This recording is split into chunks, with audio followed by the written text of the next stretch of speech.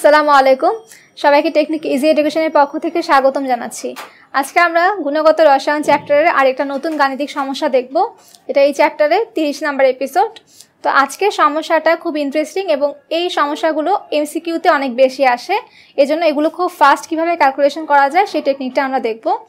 তো আমাদের সমস্যার নাম কি আজকে অরবিটালের শক্তিক্রম বিচার, এবং নিচের যে অরবিটালগুলো সেট দেওয়া আছে সেই অরবিটাল যুগলের মধ্যে নিম্নতর শক্তি সম্পন্ন অরবিটালকে আমাদেরকে শনাক্ত করতে হবে।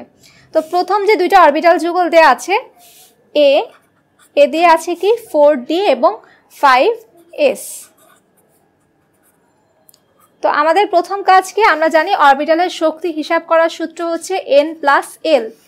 তো 4d এর জন্য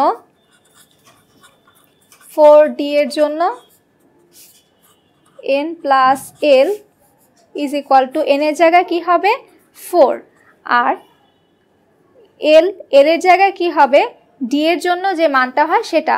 তো s এর জন্য আমরা জানি 0 হয়, p এর জন্য 1 হয়, d এর জন্য 2 হয়, তাহলে এখানে হবে 2। তাহলে 4 প্লাস 2 ইজ ইকুয়াল টু 6। তাহলে 4d অরবিটালের শক্তি কত 6।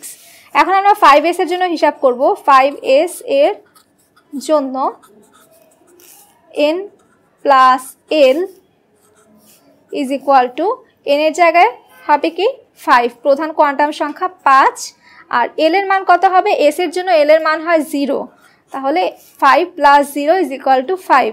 তো যেহেতু 5 ইজ লেস দ্যান 6, তাহলে 5 অবশ্যই 6-এর চেয়ে ছোট, এ কারণে 5s is less than 4d। তাহলে কোন অরবিটালটার শক্তি কম হবে, 5s অরবিটালটার শক্তি কিন্তু কম হবে।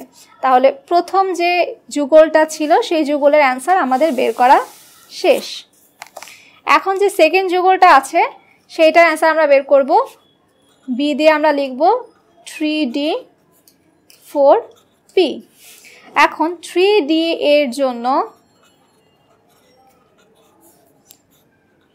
n plus l is equal to n এর মান কত হবে 3 হবে, প্রধান কোয়ান্টাম সংখ্যা 3, আর d এর জন্য l এর মান কত হয় আমরা একটু আগে দেখেছি, d এর জন্য l এর মান হয় 2, তাহলে 3d এর জন্য মান হবে 3 প্লাস 2 ইজ ইকুয়াল টু 5। এখন 4p এর জন্য n প্লাস l, তাহলে n এর মান হচ্ছে 4, আর s এর জন্য আমরা জানি 0 হয়, p এর জন্য হয় 1, তাহলে এই 1 হলো, p এর জন্য মান হবে 1। 4 প্লাস 1 ইজ ইকুয়াল টু 5।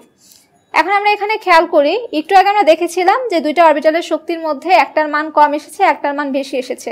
তো যেটার মান কম অবশ্যই সেটা নিম্ন শক্তির অরবিটাল, কিন্তু এখানে দেখতে পাচ্ছি দুইটা অরবিটালের শক্তি সমান এসেছে, 5 এসেছে। তো যখন দুইটা অরবিটালের শক্তি সমান আসবে তখন যে অরবিটালটার প্রধান কোয়ান্টাম সংখ্যার মান কম হবে সে নিম্ন শক্তির অরবিটাল হবে। তো যেহেতু এখানে 3d অরবিটালের ক্ষেত্রে প্রধান কোয়ান্টাম সংখ্যা 3, আর 4p এর জন্য প্রধান কোয়ান্টাম সংখ্যা 4, আর 3 ইজ লেস দ্যান 4, তো এই কারণে 3d অরবিটালের শক্তি কিন্তু 4p অরবিটালের চেয়ে কম হবে। তো আমাদের সেকেন্ড যুগলটার অ্যান্সারও বের করা শেষ। তো এখন আমরা থার্ড যুগলটার অ্যান্সার বের করব। তো c দিয়ে লিখব 3p 4s। এখন 3p এর জন্য n প্লাস l, n এর মান হবে 3, আর p এর জন্য n এর মান হবে, l এর মান কত হয় 1 হয়, তাহলে 3p অরবিটালের শক্তি 4। 4s এর জন্য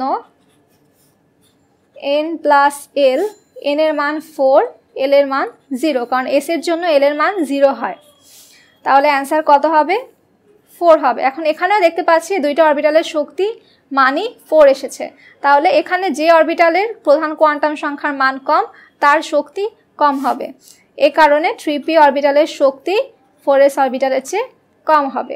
তো এইগুলো ছিল আজকে আমাদের ম্যাথ সলিউশন। এগুলো অবজেক্টিভের জন্য খুব ইম্পর্টেন্ট। অবজেক্টিভে এই টাইপের অবজেক্টিভ কোশ্চেনে এরকম অনেক বেশি এমসিকিউ আসে। তো আশা করি সবাই আজকে আলোচনাটা বুঝতে পেরেছো। সবাইকে অসংখ্য ধন্যবাদ ভিডিওটি দেখার জন্য।